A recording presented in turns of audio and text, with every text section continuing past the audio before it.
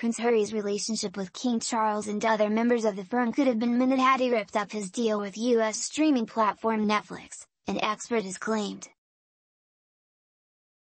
Referring to the new monarch's first-ever address to the nation, in which he expressed his love for Harry and Meghan, royal author Phil Dampier told The Sun, Charles has already offered an olive branch to Harry by mentioning him in his first-ever address to the nation when he became king.